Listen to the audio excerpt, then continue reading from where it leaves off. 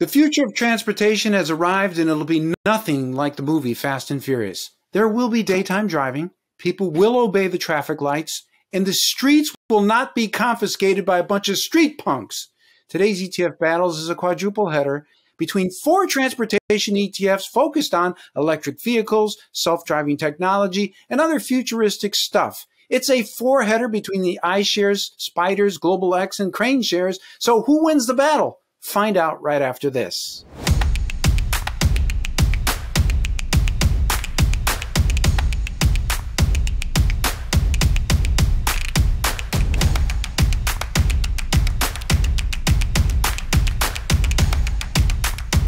Welcome to ETF Battles. I'm DeLegge. Great to see you again.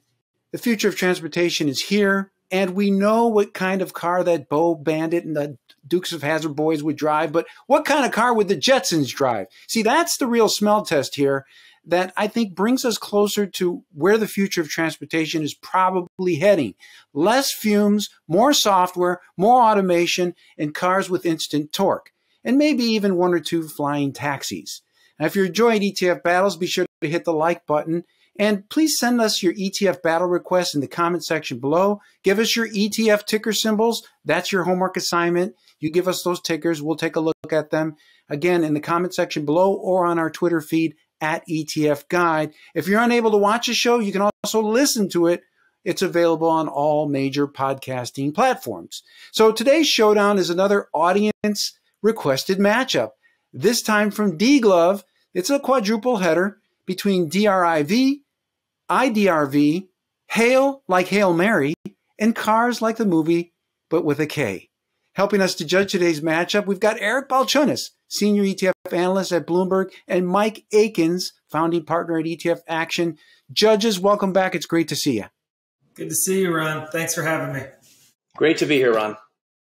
So we've got our 4 battle categories: cost, exposure, strategy, performance, and then the mystery category, where you can pick that single factor or multiple factors to make your final determination of which of these ETFs jump out at you. And then at the end of the show, we're going to declare an overall final winner. I've got the scorekeeping chores, and so I'll be keeping a running tally of your decisions in each of these categories. So let's get kicked off with the first category, which is cost. Eric, please get us started. Sure. So, again, when you're going into a thematic area, cost is a little less important because your performance differential and the holdings that powers that performance is probably going to completely blow away any little, needling in the expense ratio.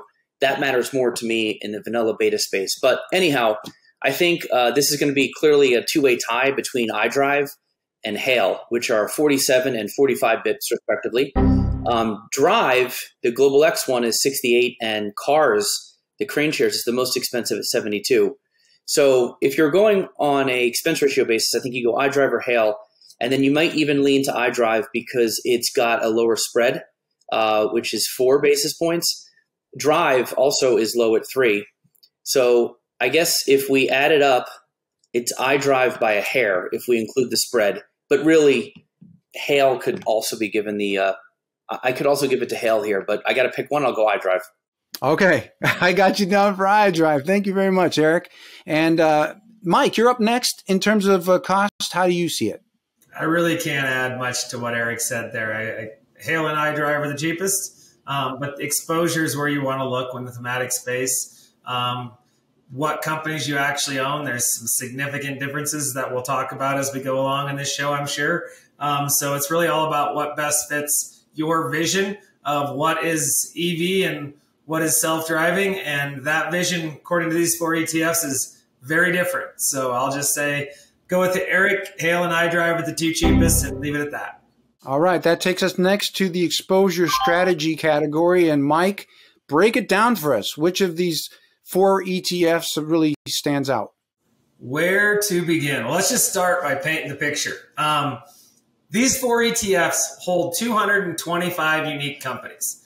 Of those 225 unique companies, 166 of them are just held in 1 out of the 4.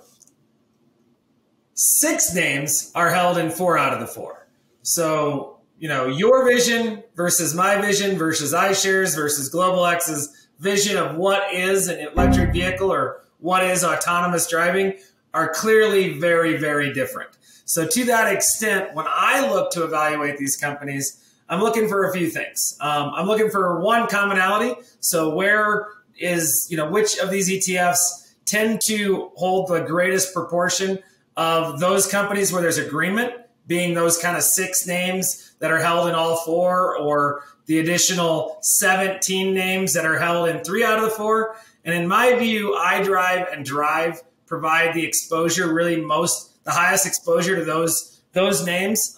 For what it's worth, those names are Tesla, Xpeng, NIO, are the 3 electric car makers that are in those 3 out of the 6. And there's a couple other random companies, a semiconductor company, a thermo generation company, which is really an interesting conversation for another day. But to the extent of looking at exposure, looking at strategy, I look at iDRIV and DRIV as providing the best combination of concentration into that broad definition of autonomous vehicle or electric vehicle, as well as still getting you enough exposure to what you wouldn't hold in other companies. If I had to pick between the 2, I'd give it to Global X's DRIV, DRIV. Okay. Thank you very much, Mike. Got you down for DRIV and appreciate the additional analysis there. Eric, how do you see it in terms of exposure strategy in today's quadruple header? Yeah, I think Mike made some great points here, especially with Tesla and NIO. If you just do a quick sniff test of the top holdings, I got to say, I find DRIV and iDRIV a little annoying. It's got that FANG thing going on where it's like Google, Microsoft, Apple in the top 5. I already own those stocks, and I own a lot of them. I think that would be the natural reaction. And then how much revenue is Apple getting from autonomous vehicles or electric vehicles even? I don't like that. So I'm just killing DRIV and iDRIV because of that. Cars and hail to me are a little more exotic. And in the theme category, I like that. So for example, cars, the top 2 of the top 3 are Tesla and NIO. Cars also is going to go and give you a little more in the basic materials. So it looks like there's going to be some lithium mining companies in there. And so you're getting a little broader there. And cars also is going to go less US. It's by far the lowest in terms of US exposure.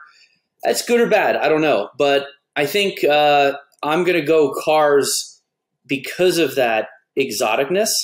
I like the global aspect. I like the fact that it doesn't it doesn't have that FANG thing going on in the name. I like that it's one of the most volatile of the 4. So that's, I think, what I would choose. Although it's really tough. What Mike alluded to is you really got to look through these holdings and just decide for yourself.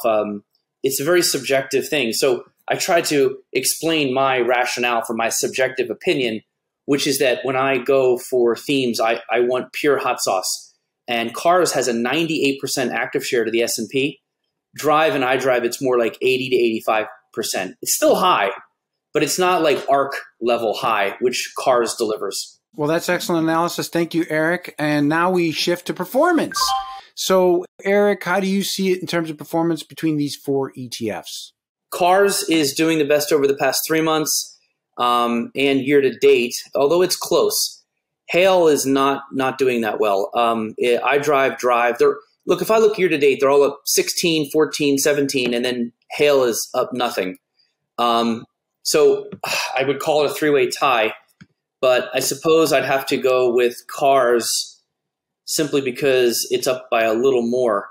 And again, I just caution people, you will get more volatility with cars. So it's likely to be leading or lagging, any given year because of that concentration and the volatility that it brings. And there's one more stat I want to throw out here about that one, which is the percentage of holdings in the top 10 that are the top 10. And that's also cars for the win there at 44%. So again, you're getting a very Cathy Woodish kind of ETF here. And that's probably why the performance was a little better, but it could one year be the worst because of that same reason.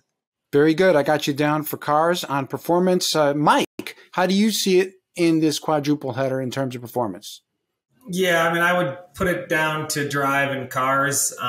If you look at the year-to-date number, cars and drives are basically tied at 17%.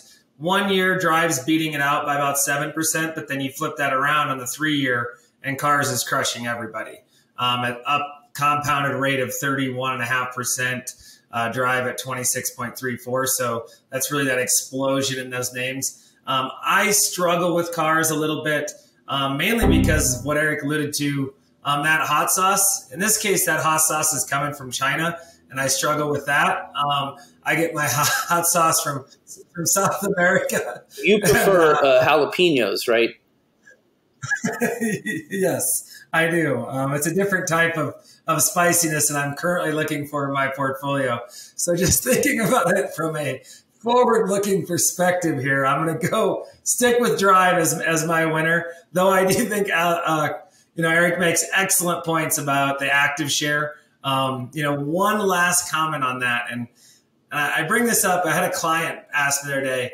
I was talking about, active share and using thematics and not wanting to get the same portfolios. And he's like, yeah, but he's like, if I add too many portfolios that don't own Apple and Google and some of the largest names, Microsoft, aren't I indirectly underweighting those names overall in my portfolio? And to be completely honest, I hadn't thought about it that way before. I still like the high active share with thematics because you want to add difference to your portfolio.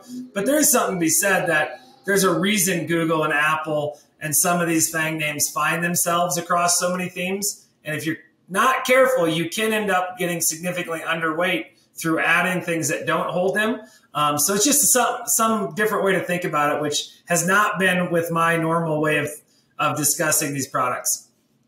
Long-winded answer. I'm going with drive because I like it hot, but not that kind of hot. Excellent. Thank you for your culinary take on that too, in terms of hot sauce. That was good. Goldilocks. He's Goldilocks. He's Goldilocks hot sauce.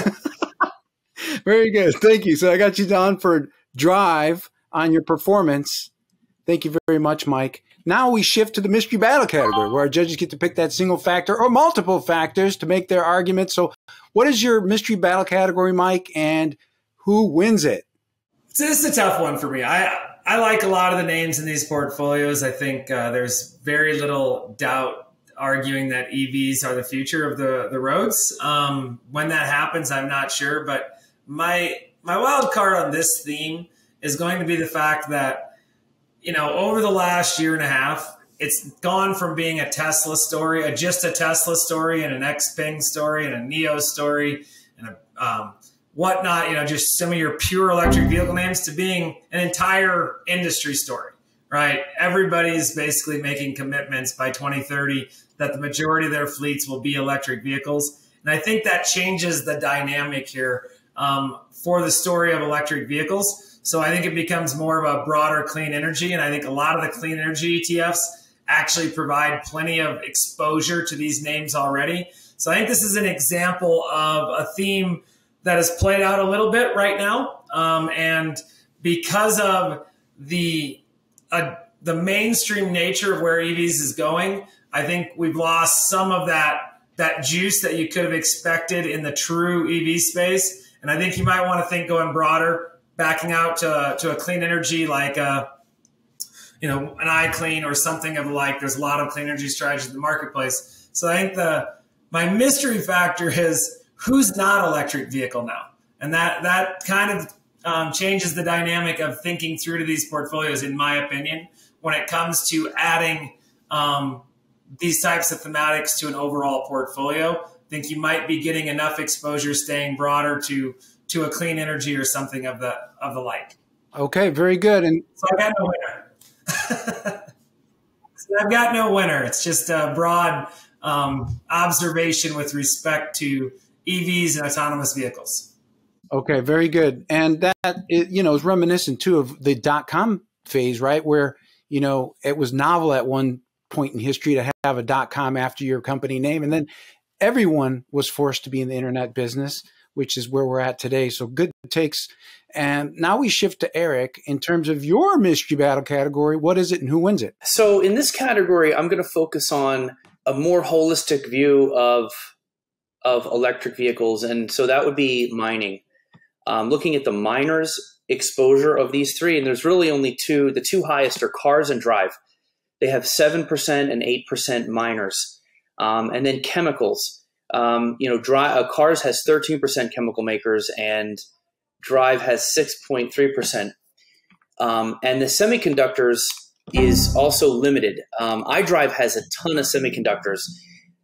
It's very complicated because a lot of these themes are taking major sector bets and industry bets. But I suppose after watching lithium and especially recently watching the rare earth metals ETF and how important places like China and Afghanistan are in terms of supplying those metals and the miners, I want those in this ETF. And again, that's why I think cars tends to take you overseas maybe more than Mike likes. I'm actually okay with the China hot sauce if it serves my goal. DRIV is very well-rounded. I would say that I prefer cars, but DRIV also, I think, has a lot of mining and chemicals and some of the stuff that, getting your hands dirty, the dirty part of electric vehicles, the stuff that has to come out of the ground and put together that when, the final product is all pretty, but a lot has to happen for that to get there. And I like that cars really goes there to the point where it's really starting the theme from when they're drilling in the earth. Excellent. Thank you very much, Eric. I got you down for cars. Now we shift to the part of the show where our judges get to pick their overall battle winner. And this has been a hotly contested quadruple header. My scorecard almost looks like a split decision, but we're going to have to wait and see what our judges come up with. But Eric, give us your overall battle winner in today's showdown. So it's going to seem like Brendan Ahern of KraneShares paid me off today, but I'm going double KraneShares. And that's weird because I don't even think about KraneShares all that much. I mean, K-Web's been in the news lately, and I think Brendan's a great guy. In fact, most of the fund we really like of theirs is their inclusion ETF. It's like solves a problem, helps you get ahead of that. But I got to give it to cars. I'm not afraid of the China hot sauce, although I respect Mike's feeling on that. You get the Chinese government with that play, and that's just the way it is. But again, I really like opening up my holdings of a theme ETF and not seeing the FANG names. I understand what that guy was saying about that. Now I'm underweight. That's interesting. I'll have to just contemplate that for a while. But when we think of the theme ETFs, we prefer that they go for more pure play stocks.